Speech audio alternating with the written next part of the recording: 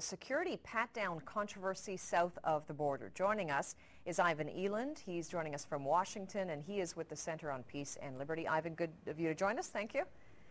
Thank you. Where do you stand on the controversial body scanners, the pat-down procedures that have outraged so many Americans? Well, I think the body scanners and the pat-downs are really a governmental shakedown.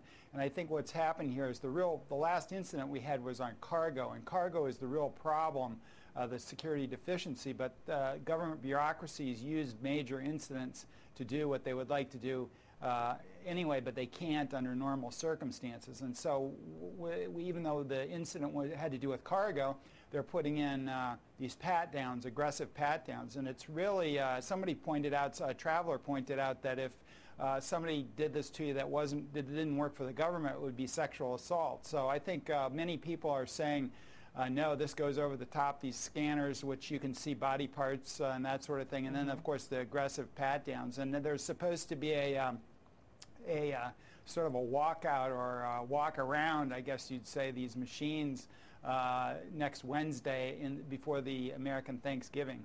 Okay, when you said it was a shakedown, now what are you inferring or implying there? Are you saying that the purchase of the scanners was just a big scam, it was selling false security and someone made a lot of money there, or what are you saying? No, I think what the government does is it takes advantage of crises to put in measures that they would like to put in anyway, but have nothing to do with the current crisis. And of course, the last incident we had was cargo bombs. This has nothing to do with cargo and everything to do with passengers. And this is quite, like in a larger sense, the 9/11 attacks were used by George Bush to invade Iraq. It's the same sort of thing, the bait and switch. And this is how government works here in the United States. But I want to ask you about this point. I mean, some security experts from Israel would say, well, why don't you Americans do what we're doing at Ben Gurion Airport, for example? We're using psychological screening. We use, some would term it as a method of profiling.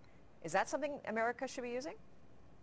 No, I don't think so. First of all, Israel is an embattled state under attack all the time from various unfriendly neighbors or whatever. And we don't, the U.S. and Canada are an island of stability compared to that. So I don't think we ought to be admiring the Israeli armed state mentality towards these things.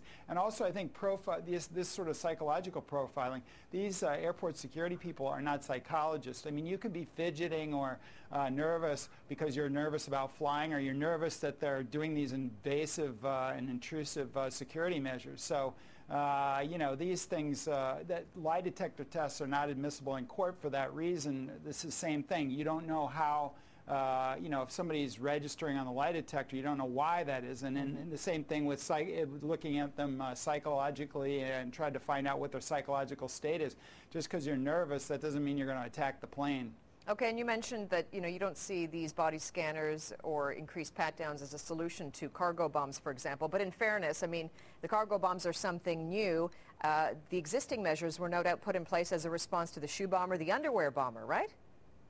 Well, of course, we went through the 9/11. We had the cabin reinforcement doors.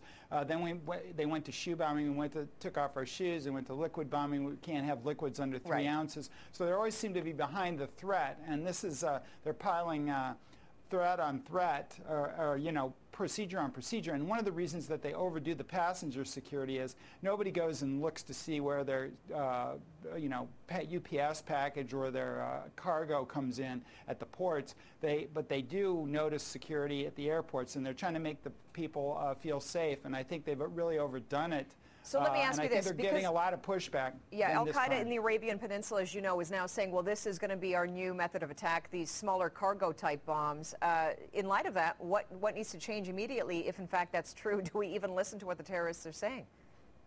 Well, I think even in the cargo area, what you don't want is cargo that travels on passenger planes to blow up, because it blows up the passengers. If a cargo plane blows up, it's very unfortunate, don't get me wrong, that the pilot and the co-pilot get blown up, but you're not taking 350 people in a spectacular carnage. So I think, and you have to have some consideration for commerce too. If you start screening this stuff, this is going to create a real mess, and the economy is bad enough as it is without impeding it with further things. So I think even in the cargo area, you have to be a little bit more careful. And I think most of the cargo, in fact, fact, all the cargo on passenger planes is already screened. So I think they really don't need to do much of anything. All right. Ivan Eland with the Center for Peace and Liberty joining us. We appreciate your time.